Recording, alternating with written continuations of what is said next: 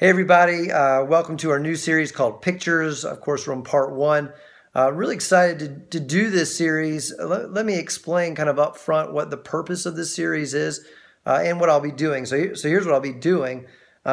Each part of the series, I'm essentially going to be close my eyes, praying, saying, Holy Spirit, give me a picture that might encourage, or a word or a combination that might encourage me or somebody who's listening, or the corporate body, or, whatever he wants to say to whoever's out there.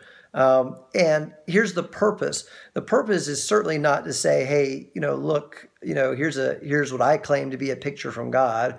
Ooh. The other purpose is not to say, if you don't see pictures from God, or get words from God, then, you must be missing out on something. None of that.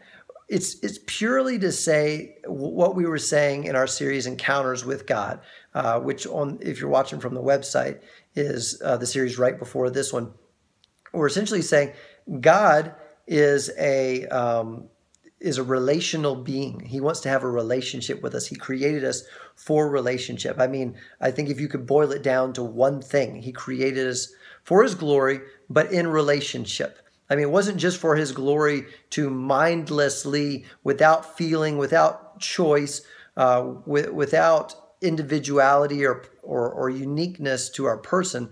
It wasn't to be a robot and worship him. It was to be in relationship with him and worship him. And if he's a relational being and he created relationships and he created us, then he is, more capable of connecting with us and relating to us than anyone. I mean, to me, that just makes sense. Now, some people, might not agree that he does that today, right? Some people might say, I want to be really careful about saying I heard something from the Holy Spirit. And you do want to be careful about that, but you don't want to be so careful that we avoid talking to God and listening. I think something that I did for much of my Christian life was a lot of praying to God, but not listening in prayer. And I believe that he has much more important things to say to me than I have to say to him. Now, he wants to hear from me. I'm not saying that. He wants to hear from me, but I think he also wants to speak. So I'm doing this for this purpose, so that I'm not just saying that to you, but that I'm showing that to you. So I'm not just teaching it, but I'm living it. And just to encourage you, and maybe even the picture will encourage you. I mean, certainly any picture God gives, any word he gives should fall in line with his word. And this is not super Pentecostal Holy Spirit, nothing wrong with that, but to me it's not.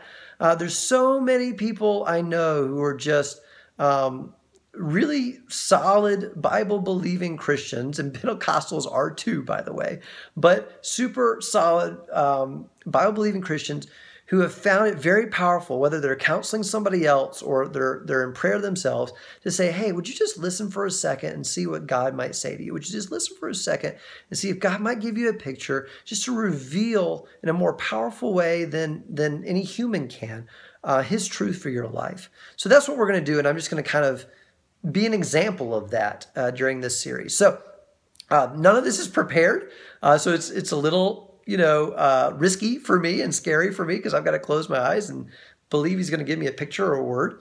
But that's what I'm going to do right now. So Father God, thank you for sending your son Jesus because of his perfect life and his death on the cross.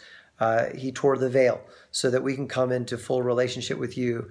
And because he sent the Holy Spirit, you sent the Holy Spirit, it's no longer Christ with us, it's Christ in us, the hope of glory. And so, Holy Spirit, I thank you that Jesus said we do even greater things because he sent you. And Holy Spirit, I pray that you just speak to us now and give us a word or a picture or something that encourages us or guides us in some way to greater truth. So I see a finger kind of looping around in the air, and it's in the clouds, and the finger is stirring up the clouds. And the clouds are being stirred up almost like, and it's stirring it this way, not this way. It's stirring it this way, but it is almost like if you had a mixer and you were making like a cake batter or a cookie batter or whatever you might make in a mixer. Those clouds are being stirred together, and a lot of elements are coming together. And I see that it kind of comes together like in that a ball. Like if you would make the cookie batter and then you would put it into a ball and you'd cook it, right? So it's come into this ball. All the elements have come together and it comes into a ball, and it's like he tosses it or throws it with a lot of might and force, but good force, a positive way to the earth, and it's like it crashes into your heart and it fills you in a really good way, but a shocking way.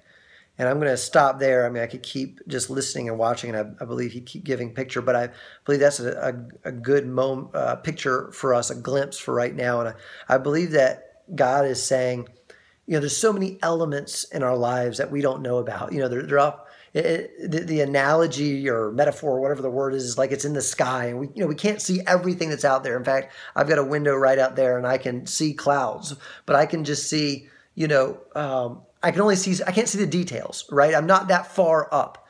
So there's elements in our life that we don't know about or that we don't realize are being mixed all together. But he's mixing all these elements, these things that we don't know about, that we're not aware of. He's mixing them up. And he's putting them into something that's really good and really healthy. And it's almost like a seed that's going to be birthed in our hearts and our lives and grow up in a powerful and a good way. And he's throwing it with might and force, but not in a scary or bad way, not like an attack, but almost like with surety and confidence into our hearts, into our spirits, into our lives. And all those elements that have been put together into that one seed, into that good thing, are going to grow up in our spirit, in our life, assuming that we'll receive that and connect with that when he does it, recognize it as he does that. And he's going to use all those elements in our lives that we're not fully aware of. We can see kind of glimpses of. We don't know how they all mix together and do fantastic and wonderful things. And of course, we know that, that's a biblical thing. That's, God works all things together for good for those who know him and love him and called according to his purpose. It's a very biblical thing, but that's just a picture of it. And that's just an encouragement. And that's what he's given me today. So whoever's watching this, I hope that maybe that was something that you needed to hear when you're watching this to bless you. And I hope also that will encourage you just to say, God, would you just speak to me? Would you just give me a picture, and tell me what it means? Would you just give me a word, encourage me today? Because it's not just that he wants us to speak to him, but he wants to speak to us. All right. Thank you guys. And I'll talk to you again on part 2.